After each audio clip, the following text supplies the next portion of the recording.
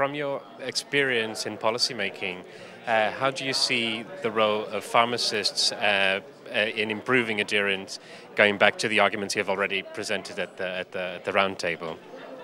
Well, I think it's very, very important that you have to engage the patient in the healthcare that you are providing, especially when you hand over some medicine. Therapy inadherence is a big problem. So if you involve the patient from the beginning and right from the start, it will pay off in the end. One of the other things that has to be done in the field of politics is that you are changing the reimbursement system so that people and the pharmacists are being paid for the time they invest in the patient. If you don't do that, and if you only pay for the distribution of medicine, well, then it won't pay off, and then they won't invest the time that is needed.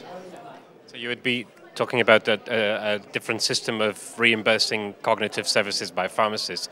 Instead of a margin on the product, it would be changed into a payment or a fee for a cognitive service. Yes, you have to pay for the added value and the contribution of the pharmacist in terms of real healthcare and improving the healthcare. We started in Holland with this. It has to be fulfilled. It has to be rounded up. But on the other hand, and that's quite important on the second point, is that you get an integrated system.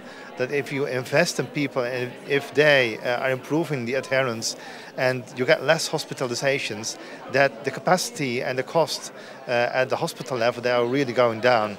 Otherwise, you get a risk that the insurance companies are paying twice.